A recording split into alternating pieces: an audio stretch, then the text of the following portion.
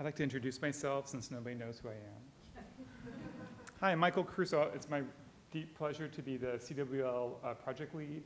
I guess I graduated. I used to be the community engineer, but we've decided, our big news is that we're now a member project of the Software Freedom Conservancy. So we needed somebody to be called the project lead. So just in case you don't know, the Common Workflow Language is a standard for describing workflows and the command line tools inside them. The Common Workflow Language was born at BOSC.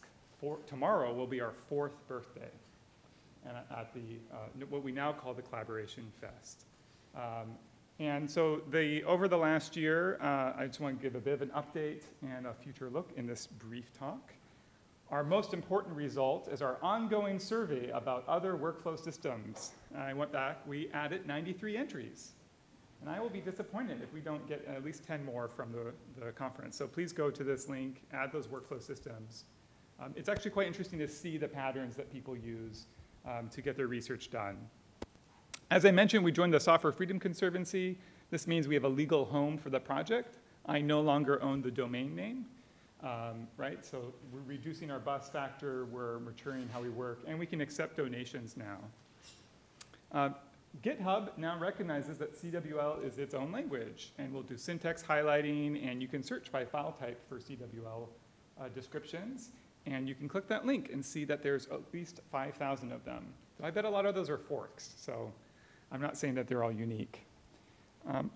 In the Common Workflow Language project, we really began by centering the researcher and the user as the most important thing in our world. And to help that out, we vastly revamped our user guide following the best-in-class software data carpentry templates. That's one of the biggest things I'm proud about for the last year. So please check out our new user guide. If you're teaching yourself, this is the place to look. Don't read the specification. Come to this. And if you know a bit about CWL, the biggest feature here is there's a link that says improve this page. So please help us improve our docs. There's more that can be done there. So big thanks to the data carpentries for letting us steal all their hard work in making this beautiful template. Over the last year, we haven't released a new version of the specification, just some minor clarifications. But what we have seen is the explosion in the ecosystem of tooling, editors, improvements to existing things like the Ravix GUI. So the text editor wars are over, right? You can use Emacs, Vim, gedit, any of the Visual Studio IntelliJ editors to edit your CWL. And there's links to all of this. There's also converters are coming very popular. So if you know anything about CTD, there's a CTD to CWL converter. But workflows and standards are useless if you can't run them anywhere.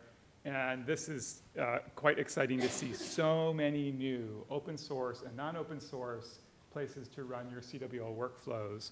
Cromwell has a whole poster with cute pictures. I really recommend checking it out. People outside the bioinformatics world, like CERN, has a Kubernetes-based workflow system called Rihanna that runs the Common Workflow Language. We heard about CWL Airflow this morning. And if you like big famous names, it's quite interesting that IBM, in response to customer demand, has released implementation on top of LSF. The implementation is open source, however, LSF is not. So I'm at BOSC, we have to say these things. And then our other workflow systems, CWL is actually 2 standards. There's what a command line tool is and then what workflows are. And SnakeMake took the command line tool standard, and so now you can put a CWL tool or tools in your SnakeMake workflows. CWL as a good standard is here to be useful, whatever way that works. So in 2019 and beyond, we're going more international, looking how we can better collaborate around the world. And that means as a project, we have to say goodbye to Google because we want to be accessible and useful in China. So that's going to take some work, but we're going to move off of Google Groups. And now that we have a legal home, we'll be pursuing more sponsorship. So if you like to sponsor good work, we have that available. And then we are working on new versions of the standard. But most importantly are the people in the community. And I want to thank all of them with this picture from our Birds of a Feather lunch. Thanks.